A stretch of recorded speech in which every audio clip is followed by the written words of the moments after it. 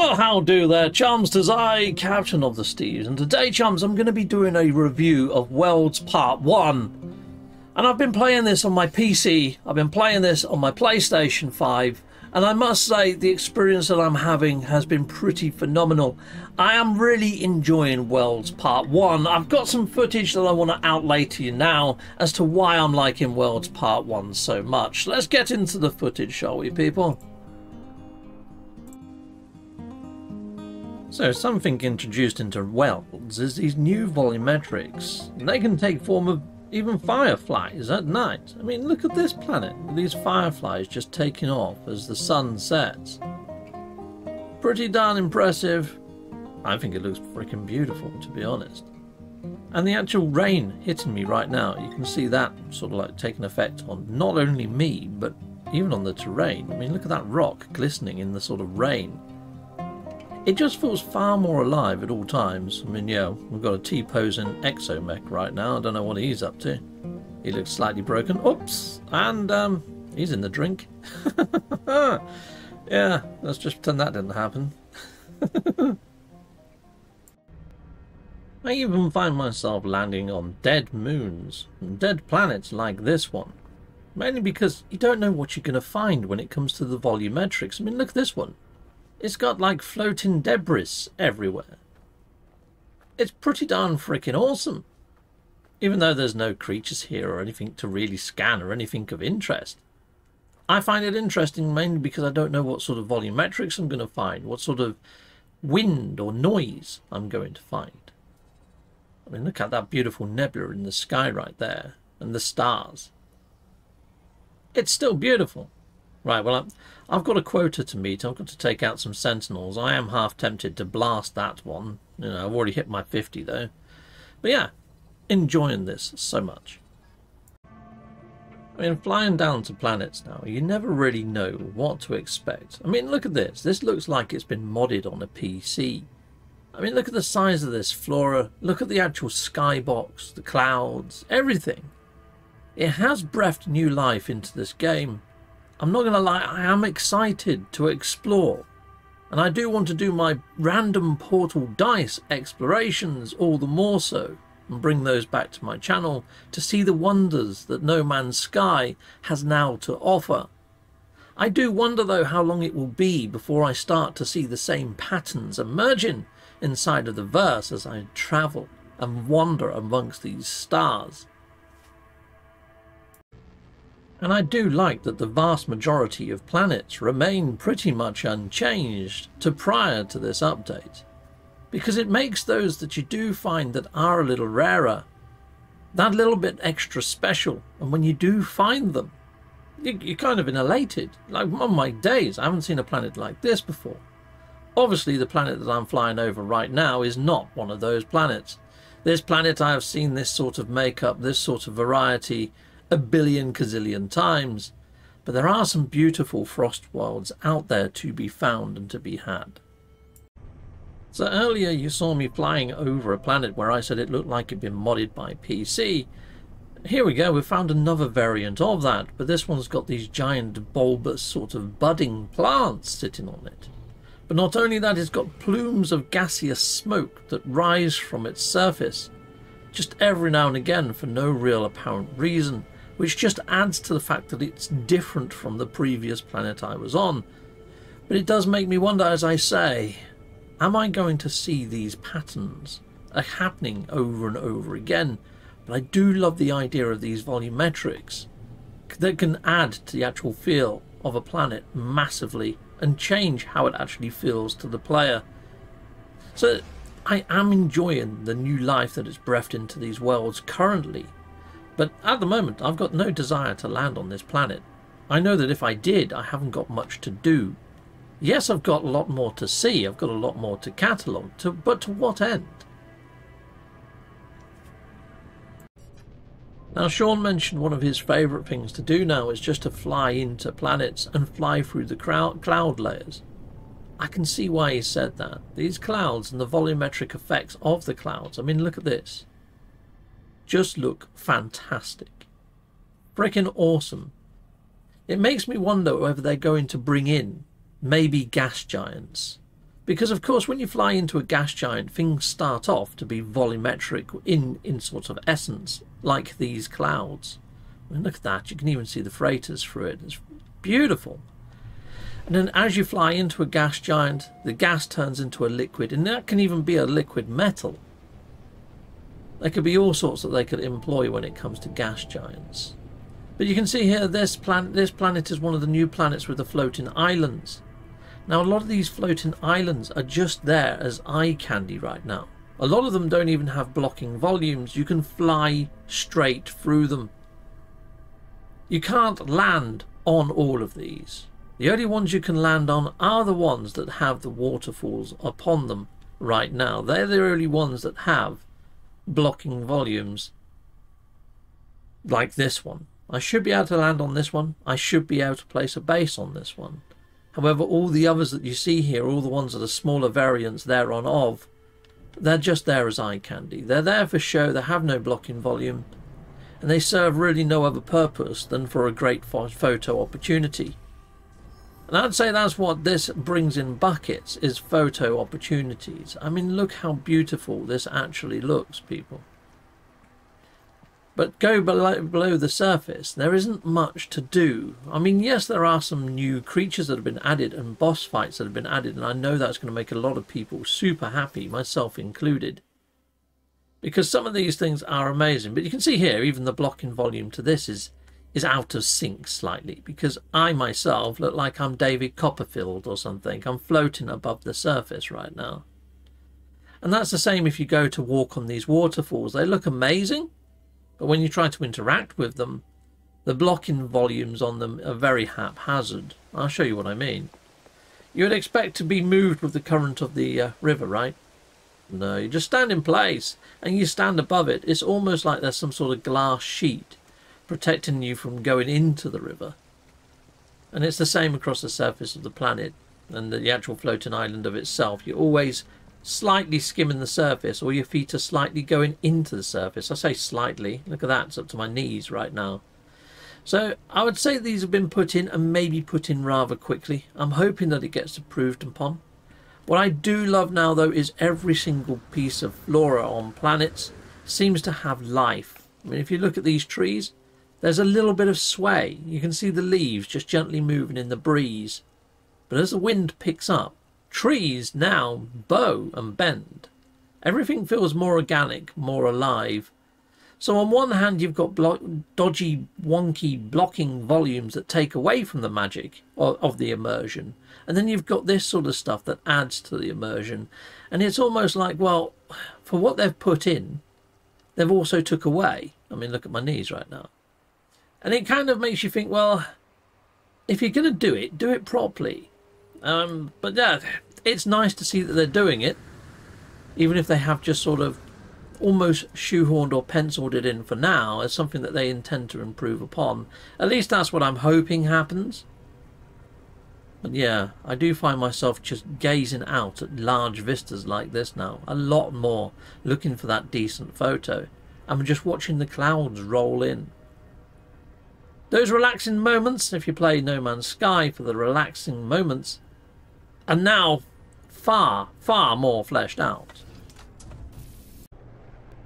Okay, now I'm touching down on this planet. And this is a planet where there's diplos for a start off, which are beautiful, majestic even. You've got the volumetrics, you've got some beautiful plant life, and not only that, we're about to encounter a firestorm. It's about to kick off massively on this planet. As you can see now, my hazard protection is taking a little bit of a beating. But yeah, I'm ready for this. Let's see exactly what kicks off when it comes to the volumetrics here. I mean, you can see all these sort of sparks sparking into life. It's pretty darn beautiful. Even though it's pretty darn dangerous, you can't but just stand and just admire the magnificence of this storm on this planet. Watch out, little butterfly creature. You're going to get incinerated. Heck yes. Beautiful. Some of these vast new worlds definitely add worlds to the agenda. I mean, look at how beautiful this planet is. And as I've been flying over it, I've even seen fauna wandering about on the planet. So the level of detail draw on some planets is pretty phenomenal. So anyway, I'm going to touch down on this planet because I need to find myself some pyrite so I can refuel my ship and continue on with my review. Now, something to point out, people, is all the planets that I'm showcasing right now are all the planets from the latest expedition. Because Shaun of the Murrays, inside the actual patch notes, says that this journey is to show off some of the new biomes that have been added in. So I figured this would be a good showcase. Sometimes as you rise above a crest in Welds and you see the suns peering through the actual clouds and you see the sun rays hit the planet, and you've got the glass of the cockpit of your ship, it just adds to the gravitas of this is an alien world, this isn't alien planes that you've come across. And when you see things like this, with these sort of like these kiting cages, which is a strange thing, they've been about for ages, but the kiting have only just been really added into the actual game.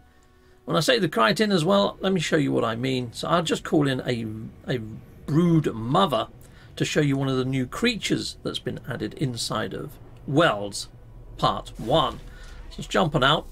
So something that we was lacking before is like a boss fight. And we've definitely got that now in the way of the Crichton.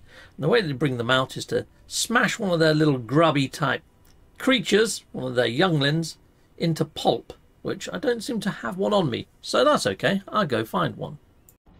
So here's the new icon now, Juicy Grub, and it's just over here on yonder hill. They're quite cute looking little things. They're like these little pupa caterpillar type grub things.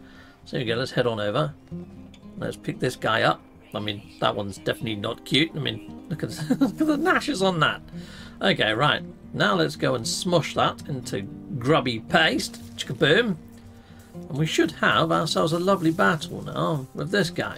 Chickapow, chickapow. There we go. We'll use pulp spitter. Set it on fire. Why not? Brilliant. You can probably hear the haptics on my joypad there. So you can see here we've got boss bar, energy bars on this thing as well. You've got to shoot off all the armor plating. Once you've actually shot on off all the armor plating, it makes it a lot softer. It's going to take more damage when you hit it in the exposed areas of its body. Taking off its armor as well also sort of ups the chances of you getting a drop of a new chitin head, a modifier to make yourself look different. However, I don't know whether they're actually inside of the actual expedition or whether it's outside of the expedition that the drop rate is actually enhanced. Because yeah, I'm not seeing much drop. But there we go. That's one of the new chitin boss fights that you can do. Also, the Sentinel Walkers have been given bars in a similar sort of fashion. So yeah, there's a lot more to do when it comes to taking out enemies, but to what ends? After you have got all those appearance modifiers and you've made yourself look different and you've got all the drops, are you still going to go and hunt these things? So something I have to point out is right now it's night time on this planet and we've got a storm that's just kicking off. You can see all the volumetrics, you can see all the wind happening, you can see all the movement, but not only that, you can see the planet come to life with all this glowing type effects. It just adds so much more organicness, life, immersion into the actual game. And I must say, it's put a whole new, fresh slant on everything. A nice lick of paint. It really is cool. However, what I would say is, once I've actually rendered this video, and I've got it up onto YouTube, a lot of what I'm seeing is crystal clear as I'm playing. But with all the volumetrics all taking place and the dust particles, I'm seeing a lot more pixelization once it's rendered. Even though I'm rendering it into 4K, I'm getting a lot more sort of noise. I mean, don't get me wrong, I'm still flying down to planets and going, yep, seen this one before, and then just flying off to the next one, just like this planet. So here we have one of the newer frost biomes. Oh look, there's a load of navigational data there. I might go and grab that while I see it, I guess. Let's just touch on down, it's always good for trading in for maps, this stuff. I guess sometimes when you pick this up though, it does upset the sentinels.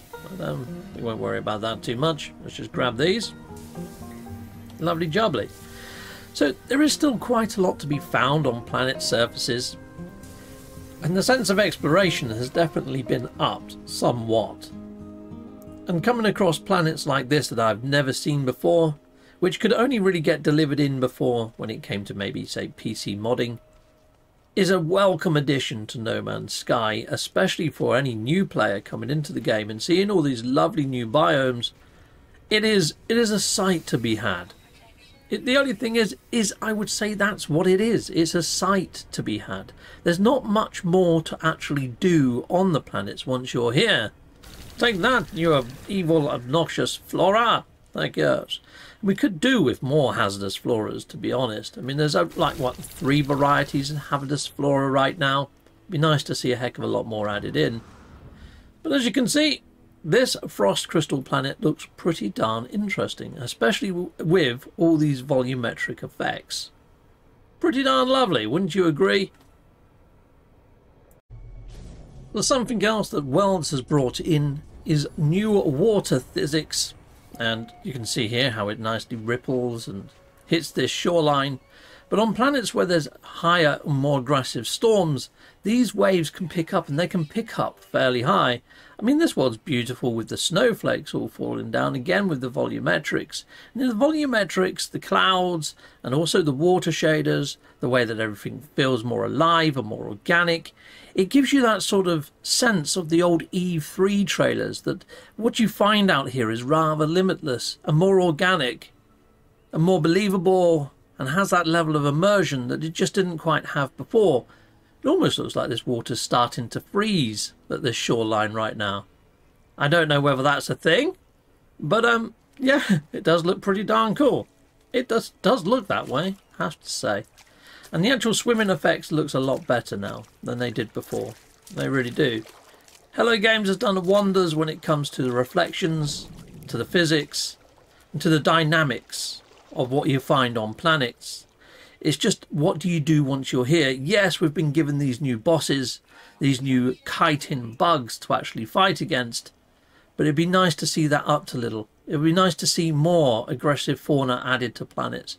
It'd be nice to see more aggressive creatures in the sea and in the sky and upon land on some planets. So, as you can see, there's quite a lot going for Worlds Part 1. There's a heck of a lot of different effects that when they all come together, it just works. And it just makes the game feel so more alive. I really wish I didn't sell my VR setup. I would love to see this in VR. And I am looking to get a new VR setup, perhaps for my PC rather than PlayStation, because it's a more multimedia experience. But anyway, Worlds Part 1, I feel, has given us so much more to see, and brought in so much more immersion. There's a couple of things that break that immersion, but I'm hoping they get approved upon. But there's not a lot inside of game for us to do. I'm still landing on planets and going, oh, I haven't seen that before, I haven't seen that before. I am spending a little bit more time on the planet. But then there's not much else to do. Yes, they've added in the new bosses for us to fight, but I'm wondering how much lifespan that's got in it. Because after you've got the new heads that it gives you, what other drops do you get from that that's worth having? They need to actually think about things a little bit more, how they can add depth to this sort of stuff. You know, there are ideas that they could implement. It's like, at the moment, we've got living ships, and the living ships don't have too many different modules when it comes to the actual tech that you put in there. When I say the tech, I'm on about the weaponry. So, you know, there's no equivalent of the Silotron or the positron ejectors or other weaponry. I don't even believe that it's got the equivalent of rockets. At the moment, it can just do photon cannons and phase beams. It'd be nice if perhaps taking out these bugs sometimes gave you organs for your living ship that give you alien sort of weaponry. And maybe there could be some real rare ones amongst those. Maybe some bullets that actually stick to your opponent's shields and slowly eat them away, like organic boogers or something. You know, maybe you could get some sort of rectal organ that fires out a load of cack behind you, like ink, so they can't see where they're going and lets you escape. There's so many different organic weapons that they could implement into the living ship to make it not only an awesome fighting ship, but something a little bit quirky, a little bit different, a little bit fun. And perhaps some of these actual upgrades could be super rare to come across on the drops from these creatures, meaning that you do want to go up against them to try and overpower your living ship. And not only that, we could also get technologies for perhaps to feed to our living frigates to up their stats or give them special perks. or the bring back rate for the sacks to expand your inventory to your living ship goes up, because at the moment those things are as rare as rocking horse turd. In fact, some people think it's bugged and you can't actually get those anymore. I've already managed to fully upgrade mine. I don't know whether it's a thing or not, but there could be ways and means to kill these bugs and to get those sort of expansion slots for your living ship to increase its actual organ chambers. There's a heck of a lot they could do when it comes to things that they implement and add depth to add bring back ability and replayability. But at the moment it just feels that, again, there's a lot of this that's gone in that rather than think of the depth, they've gone for the initial wow factor. Oh my god, this looks amazing. This looks amazing. But it's a game. It's a video game. There needs to be a fun bring back ability element. And at the moment it's got the wow factor, but it hasn't got the I want to play it factor. Not 100% there, in my opinion. And I'm hoping Worlds Part 2 might up that. Might bring some of the depth that the gameplay mechanics need. Maybe these new purple systems would have purpose to go there. We can only but hope. Fingers crossed. But yeah, I am totally enjoying my time with Worlds Part 1. And if I had to rate it, I'm still going to rate it pretty darn high. Because my favourite updates so far have been Next. Because Next reshaped the way that we play the game. Origins, because Origins brought in a heck of a lot of new biomes, new creatures, and all that sort of wonder. Worlds Part 1 is kind of a mixture of the two, but I would say it leans more heavily towards Origins. I mean, look at this sunset behind me right now with these clouds rolling in. It looks freaking phenomenal. It looks beautiful. Yeah, we've got Exo going mental about all the different weathers that are happening right now. And you know what? I actually find myself just looking at vistas, taking photos a lot more, looking around a lot more, and just taking in the sights and how beautiful this game actually is. And I'm hoping that one day I can say, well, it doesn't only just look amazing, it actually plays amazing. You want to come back, you want to do more, says the person that's got 1,400 hours on a single save. But I think you get what I'm saying. There's so much to see now. There's very little to do on the planets. Once you get to the level that I'm at, once you've S-classed everything, what else is there to do? You know, we need some sort of gameplay loop, maybe some sort of raid system, end game content, a better loop to the galaxies and their repetition. And I'm hoping all that comes, and I hope it all comes before Light No Fire launches. I'd like to say that Hello Games has put a bow on No Man's Sky, and there's so much of the lore, so many loose ends, so much that needs that bow, needs that polish, needs that depth. And I think they're going the right way about it. Every single update, you're seeing that Steam review go up. You're seeing the player base's opinions go up. We saw a 400% return on players and new players alike come into the community, and that was just on one platform alone. I really do hope that Hello Games manages to get people's interest back on No Man's Sky to show what their studio is capable of and what a delight Light No Fire is going to be when it finally launches. So if I had to score No Man's Sky Worlds Part 1, I'm going to be scoring this. It feels weird to be scoring a Part 1 when you know that there's a Part 2 and it's not complete yet. You know, Part 1, Part 2. Really, it's hard to give it full marks. So for that, I'm going to score this. It probably feels a little unfair. Probably an 8.2 out of 10. It's brilliant. It's given us so much more to see, and it's given us a little bit of life and organicness to the planets. But it still hasn't made me want to stay on the planets for very long. And that's the problem. Till next time, goodbye, goodbye, and goodbye again.